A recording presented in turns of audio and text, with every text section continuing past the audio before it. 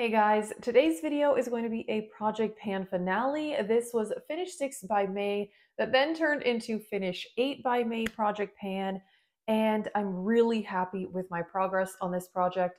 I have several empties and I met my goal on other items, so I'm excited to share this with you.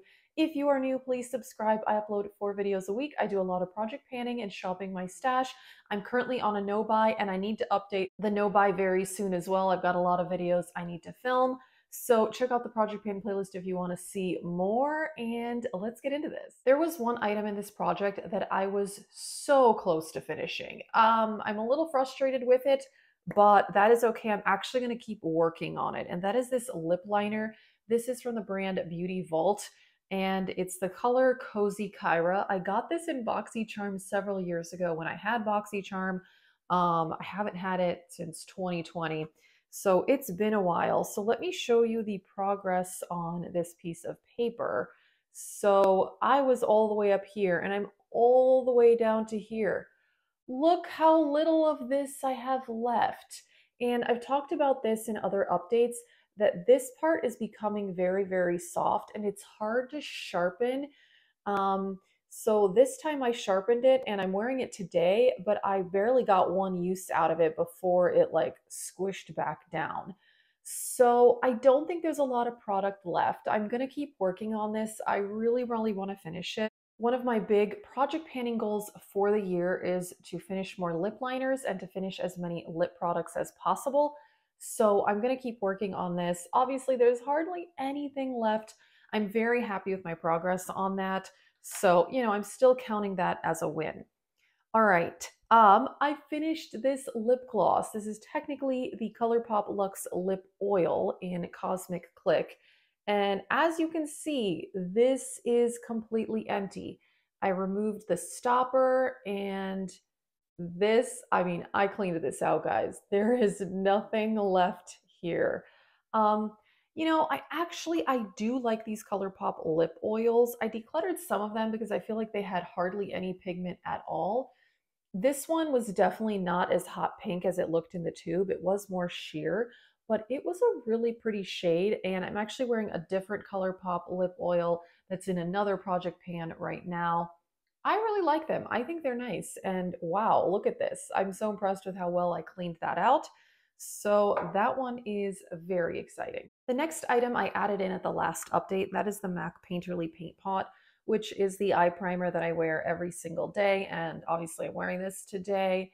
So let me show you a comparison photo. I don't know how much difference you will see, to be honest, but yeah, like I said, I wear this every single day. Now, this I wonder if I could finish. I don't know. There's a lot of product in here, but I'm really happy with my progress on this. And it's a great eye primer. And I do like that it adds like a bit of coverage because sometimes I just wear this on its own without eyeshadow if I'm in a hurry and it kind of like covers up any, veins or whatever on my eyelids. So I do really enjoy this. And my eyeshadow creases terribly without eye primer, and this one actually works for me. A lot of eye primers I've tried don't necessarily keep my eyeshadow from creasing, but this one works, so I'm pretty excited about that. I actually do have two more empties. First, let me talk about one that I've made progress, but I haven't finished it. That is the Ole Henriksen Banana Bright Sun Kissed Face Primer. It's pretty opaque packaging. I can kind of see that there are air gaps in here now, and there weren't previously. So I don't have a great comparison to show you on this one, but trust me, I've been using it regularly. This is one that has a bit of self-tanning properties to it, and if I use it several days in a row, I actually do notice that. It's very subtle. Then part of me was like, if I really want to use this up, I could use this on my body as self-tanner, which I don't really do that very much. But I guess it's an option. Something that I've started to do with this is actually put some on my neck because I was noticing that if I used it several days in a row, it was actually giving my face a bit of a tan. And usually I only put primer here. So then my face was getting kind of tan and then my neck was not. So now I put a little bit of this on my neck too. I'm going to keep working on this one. Maybe I'll put it in another project pan. I'm not sure. I recently started the graveyard project pan And then soon I'll need to update the Partners in Cream. This one I could technically put in Partners in Cream too. Maybe I'll do that actually. That's kind of what I'm thinking because right now this is the only primer that I'm project panning. So yeah, but I have made progress and I do like it. It's a good primer. It's pore filling, keeps my makeup on longer, keeps it from creasing. So, it's a good primer. I don't know that I need the self tanning properties because, like I said, I don't really use self tanner. But it's fine. It doesn't bother me. Okay, next up is the ColourPop Super Shock Shadow in the shade Corsage. My goal was just to use this 10 times, which I think I used it more than that. I think I used it 12 times. This is a very pretty, like silvery green shade. It's very lovely. I'll show you a swatch. I actually used it a lot on the inner corner too. It was really nice for that. Very, very pretty shade. I'm really getting back into using ColourPop Super Shock shadows. I've been trying to get more use out of the ones that I have. And then the other one that I had in this project was a ladybird. And this one I'm wearing as an inner corner highlight. So this one I did not set a usage goal. I just said to kind of use it as much as I can, which I actually used it a decent amount. This one has a lot of sparkle, so I really like this one for the inner corner. Like I said, that's mostly how I've used it. Yeah, and I put some other ColourPop Super Shock shadows into the Graveyard Project pan, and I'm just excited to be getting more use on them because it's kind of a neglected product for me, but I really, really like them. They are really nice. So those are awesome. I'm glad I got use on those. And then the last two items are empties. I finished another gloss. Like I said, big goal of mine is to use up as many lip products as possible this year. This is the Sigma Gloss in Glazed.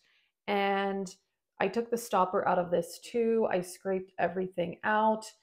This one, by the end of it, so this has little shimmers in it. By the end of it, I feel like a lot of the little shimmers had maybe gotten stuck at the bottom. So there were more than there had been in the rest of the gloss. And then you could kind of feel them on your lips. They started to feel gritty. So I definitely don't like that. When I first started using the gloss, it wasn't gritty, but then I just think the shimmers kind of accumulate at the bottom. So this gloss is a fail. I definitely wouldn't buy that. I got this in PR from Sigma several years ago. So yeah, would not repurchase or purchase to begin with. Okay, and then last up, I finished a foundation, the ColourPop Pretty Fresh Foundation. Now, I do have another one of these because I had bought it myself and then I got it in PR as well. This was the shade Light 50W, and here were some progress marks. And yes, I did. I scraped this all out. It's been kind of sitting in a bag for a while, but yeah, I'm really happy that I used this up. I really like this. Like I said, this is something I bought myself and then I got it in PR. It's a really good foundation, medium coverage. It's hydrating, but it still lasts all day. I have pretty normal skin. Also, this shade matched me really well. So I'm pretty happy about that. I can't complain. I'm excited about the progress I've made on this project, guys. So I had 3 empties, which was the foundation and then 2 lip glosses. How awesome is that? And then I met my goal on the Super Shock Shadow. This one, I didn't set a solid goal, but I got use out of it, which was good enough. And then, of course, the lip liner. Gosh, I'm so close on this. So this for sure, I'm going to just keep working on. I don't even know how much use I'll be able to get out of it since it's just kind of not sharpening as well. But this Banana Bright primer, I'm hoping to probably put this in another project pan. So that is it for this finale. I am very excited. It's kind of fun to wrap up a project pan. It really is. And I'm excited that I did start a new one, the Graveyard Project Pan. So if you didn't see that, check it out. Also, I've got a whole project pan playlist, and stay tuned because I need to do an empties video and I need to do my no buy finale slash update video. So yeah, stay tuned for more. If you are new, please subscribe. And if you want to see more exclusive content from me, I do have a channel membership option. You can check the description box for more information on that. Thank you so much for watching this video. Let us know how your project pans are doing and have a great day.